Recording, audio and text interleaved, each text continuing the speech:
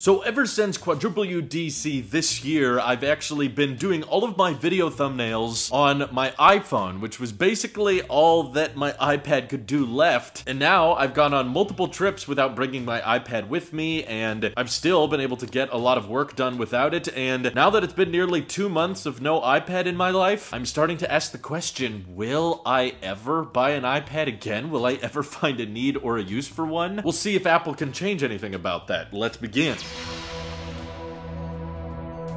Right, so first off, let me just be upfront and say that I don't think no one should own iPads. I'm okay if you have one. I'm not gonna freak out at any time someone pulls one out. I'm just trying to figure out if in my workflow and if in my lifestyle, I can justify ever upgrading again. I mean, yes, I've had the 2018 iPad Pro for almost 4 years now, and I still think that was peak iPad. You know, the A12X chip at the time was insanely fast. It got USB-C, which was a big deal. It got this updated chassis, the better Apple Pencil connectivity, and ProMotion, of course, has shaped the way I buy products now. But given it's been almost 2 months and I still haven't really touched that thing anymore because my MacBook Pro is so good, the battery life is incredible, the display is bigger, it has better dynamic range than the iPad, we watch a lot of content on it, and just basically anytime I want a screen bigger than my iPhone and I'm on the go, I just find myself always jumping back to the MacBook, and I don't find myself missing the iPad. And it's not just me. In my personal life, I've noticed that neither of my parents are using their iPads anymore. They're very happy just sticking with scrolling on their iPhones, as is my wife, who has my old 2017 iPad Pro, the 10.5-inch version, and even she doesn't pack that on trips. She doesn't have much use for it. She doesn't pick it up or use it much at home either. So this all kind of comes back to, I think, the identity crisis that the iPad started with. You know, when Steve Jobs introduced it, it was all about trying to find this middle ground between an iPhone and a Mac, something that was more personal, but that could do more than your iPhone could, and just gave you that more screen flexibility that the iPhone couldn't offer. But I think what's changed a lot now, and maybe why I don't find much of a place, and seems like a lot of people in my personal life as well, can't find a place for the iPad in their ecosystems, is because the iPhone has gotten so much bigger. Steve Jobs was such a fan of small, lightweight, portable tech, and when he was around, we had 3.5-inch iPhones, and that was about it.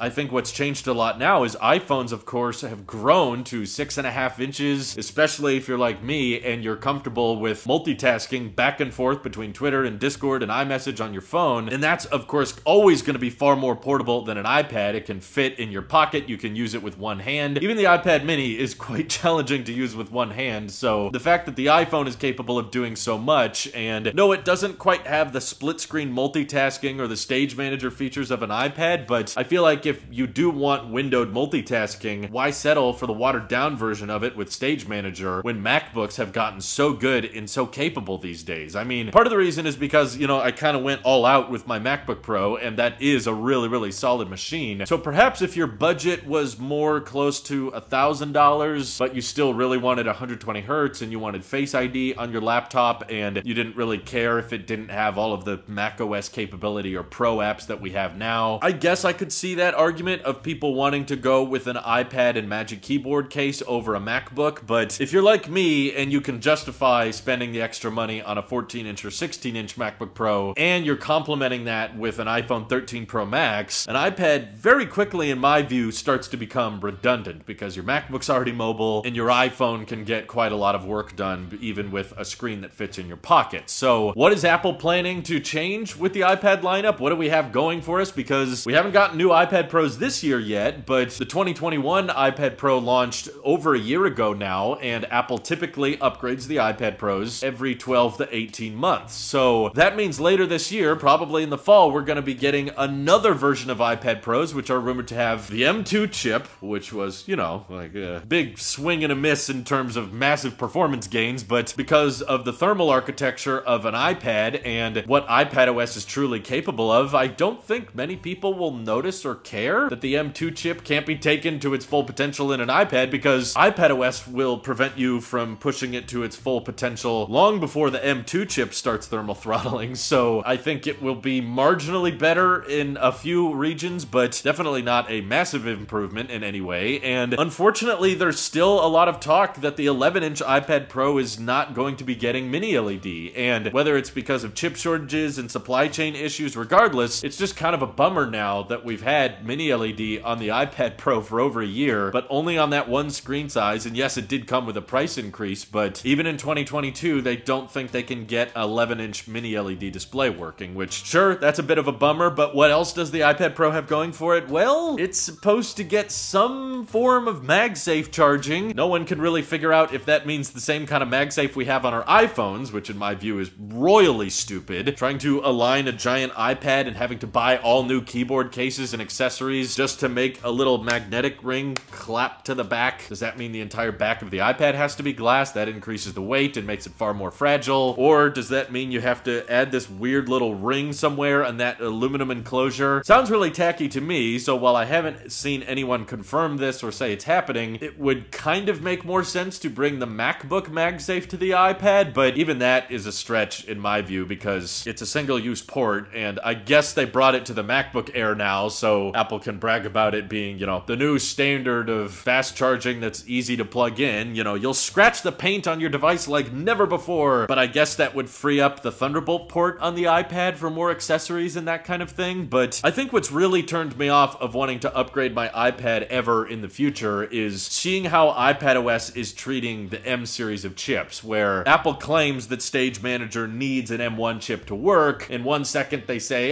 virtual memory swap is needed for Stage Manager, and then the next second they say, oh yeah, the 64 gig iPad Air 5, that doesn't get virtual memory swap because it doesn't have enough storage for it. So even Apple can't really keep their story straight as to why only M1 iPads can have Stage Manager, but regardless of if there's a way they could bring that to older iPads, it still has shown proof that Apple is comfortable releasing versions of iPadOS with a ton of features that only apply to the latest iPads. And I remember arguing with a lot of people in the comments of these videos saying, no, Apple can't introduce Pro apps because they want all iPadOS features to be available to all new iPads. So if you introduce Final Cut, that has to be available on the iPad mini, and the iPad mini with the A series of chips can't handle that. Okay, we've thrown all that argument out the door now, right? Because Stage Manager, virtual memory swap, and the text scaling and the external monitor support, all of that is restricted to just iPads that have been sold over the past year. So even people who dropped $1,000 on their iPad 2 years ago are already getting software locked out of features. And again, regardless of if they're telling the truth or not, especially when we've seen Samsung DeX work with 4 gigs of RAM and Snapdragon chips way slower than Apple's chips, running lots of windowed apps at the same time, even if all that's true, it's proven that Apple is comfortable releasing Pro features and upgrading iPads, but only offering those software features to the latest version. And that just makes me feel icky about buying an iPad again and expecting it to get years and years of support, where I feel like there's a decent chance now if someone doesn't feel like upgrading their iPad, Apple will feel pressured to come up with some new Pro feature, but it's only available on the M2 version of the iPad Pro, or in the future it's only going to work on the M3 version of the iPad Pro, and then you're left with a $2,000 iPad that is no longer capable of getting all the new features of iPadOS, even though it's only 2 years old. That really makes me hesitant to ever upgrade again, and it makes me wonder if they're gonna pull that kind of stuff this year with the M2 iPad Pro, because obviously they want it to feel like a big upgrade, but the market has kind of tested and seen that the M2 chip is not, you know, leaps and bounds better than M1, which is to be expected. And MagSafe on the iPad, whether it's the MacBook version or the iPhone version, neither of those sounds terribly exciting or interesting or like game-changing for the iPad. Oh, okay, I guess you free up the Thunderbolt port, but most people, if they care about the Thunderbolt port on their iPads, are going to be charging through the smart connector on the back anyway, through the Magic Keyboard case, because that gives you another USB-C port back, which is good for charging. And again, mini LED, 120 Hz, that's all rumored to just stay with the 12.9-inch version. 11-inch version just kind of sits there with an M2 chip, and ooh, center stage LiDAR, is that totally worth upgrading for? So maybe because Apple has started building M2 chips that have 24 gigs of RAM, I could see them start boasting about like, hey, if you buy the 1 terabyte or 2 terabyte iPads, those now come with 24 gigs of RAM, and if you buy, you know, a 512 gig iPad or a 256 gig iPad, those come come with 16 gigs of RAM, and only the base iPad Pro comes with 8 gigs of RAM. And of course, there will likely be price hikes along with that to accommodate for the more complicated silicon. But I used to think Apple would not complicate the M series of chips very much, but then they went ahead and made a custom version of M1 with 64 gigs of storage just for the iPad Air 5, even though there was no Mac that was using 64 gigs of storage. They made it just for the iPad. So that's what makes me think that Apple will try to justify higher prices, especially with the inflationary environment we're in. Don't expect any price cuts on the iPad. If anything, I think the 11-inch Pro might get a price hike up to $900 just because $800 doesn't mean what it used to mean. But if they start saying like the Pro apps are only available on the M2 version, you can get Final Cut on the iPad, but you gotta spend at least $1,000 or more on the iPad to get it to work. That makes me wonder, like, what other features are they gonna come up with in the future and say, yeah, like you can't have external webcam support, or you can't have continuity camera with your iPad, but that's gonna require the M3 chip or the M4 chip in the future. And that's just gonna start to feel more and more ridiculous for me, and I don't want to be software locked out of features. So I guess the only way I could justify upgrading my iPad in the future is if I got really into drawing and the Apple Pencil, and if I went back to school or something and needed to do a bunch of note taking. But I don't foresee any of those things happening in the near-term future. I'm not a great artist, and I don't really plan to be, and even if I was just looking for something to draw on or take some notes, or if I'm laying out a house and I want to draw or something, I would just dust off the old 2018 iPad Pro. Who cares if it's not getting iPadOS updates anymore? If all I need is note-taking and drawing, who needs iPadOS 17 or iPadOS 18 or any of that stuff? That can just be my dedicated, you know, clipboard and pen, which I still have, and because the resale value on it is not very great, I don't really plan on selling it, despite the fact that I don't really use it on a regular basis. So that's kind of my takeaway from this video, is seeing how Apple is treating the iPad line and how they want to fundamentally from the ground up just say like, no, this has to be limited, this cannot do what a Mac can, even if it has all of the same hardware as a Mac and more. They're like, nope, we can't tolerate that. Because it's an iPad, it has to be simplified and dumbed down, and that involves having less settings, less pro apps, and less control over the software. So as long as they have that fundamental limit towards the iPad, I see no reason in upgrading to it. And this story could change if Apple's fundamental ideas on what an iPad could be could update, and as iPhones have gotten bigger and more practical and let me do more and more work off of them, it's made me feel less purpose in the iPad, especially as the MacBook hardware has gotten so good now that I really wouldn't consider buying another iPad unless it could replace my MacBook. And I know there's a good chance that that may never happen because of how Apple views the iPad as a whole. If one day they say, you know what, let's just give all the iPad the same software that our Macs have, let's let it run macOS, let's let it have the Pro apps, let's let it have external webcam and microphone support that actually has settings and controls, whether it be a dual boot option, whatever it is. If they someday make an iPad Pro that can do everything my MacBook can, then I would start to consider in the future upgrading to, you know, an M4 or M5 chip version that would hopefully be faster and higher performing than my MacBook Pro, because I don't want to compromise on the great performance I have here. And I'm sure that the iPad will always be more thermally constrained than my big old MacBook Pro, but I would be willing to compromise on battery life and maybe put up with some thermal throttling if it meant that I could have one device that has a great camera, that has a touch display, but also that could do all of the same video editing, live streaming, and podcast recording that I use my MacBook for. So will I ever upgrade my iPad again? That's up to you, Apple. If you let the iPad start to replace a MacBook Pro, no, I'm not just talking about basic web browsing and some light video editing. I'm talking about everything a Mac can do, now an iPad can do in terms of software. That's when I would consider it. But until that day comes, I don't plan on upgrading, and it pains me to say that because the iPad Pro used to be such a favorite for me, used to be such a great product that I would try to use as much as I could throughout the day, but everything else has just surpassed it, and the iPad still feels stuck in 2015 with, it can do some light photo editing, some light video editing, but if you really want to get work done, you gotta pull out the Mac still. As long as they view it that way, I'm not changing. But if any of you have hope out there for the future of the iPad, feel free to let me know what your thoughts are down below. This is your Apple Sheep here, and I'll see you all in the next one.